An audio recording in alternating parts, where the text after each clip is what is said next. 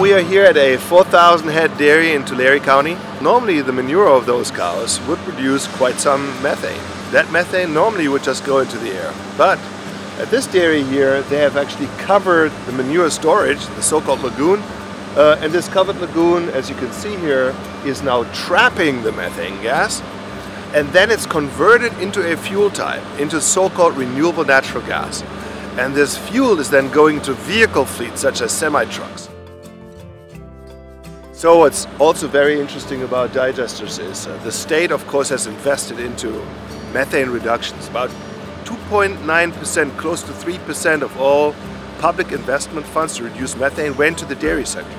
2.9%. But the dairy sector has contributed to 30%, so roughly a third of all methane reductions in the state. So it's a 10x investment of funds and a great reduction of greenhouse gases.